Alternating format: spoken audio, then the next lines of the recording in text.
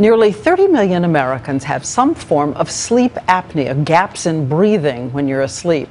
Sometimes there is snoring, but sometimes it happens quietly. And tonight, for the first time, researchers have discovered a link between sleep apnea and cancer. Here's ABC's Dr. Richard Besser. This man is asleep and not breathing. It's been 59 seconds since his last breath. His body is desperate for air. Finally, 1 minute, 8 seconds later, he breathes, completely unaware what was happening. It's classic obstructive sleep apnea, where throat muscles collapse in on themselves and seal the airway. We know apnea can lead to heart disease and stroke, that erratic breathing at night raising your blood pressure.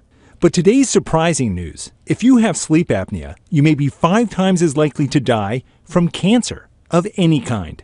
Dr. Javier Nieto's Wisconsin sleep study followed 1,500 people for 25 years. What was striking was this relationship appears to be very strong. They suspect that the lack of oxygen makes your body grow more tiny blood vessels, which feed all your cells, including any cancer cells. Sleep apnea is a serious problem that needs to be treated if you have it.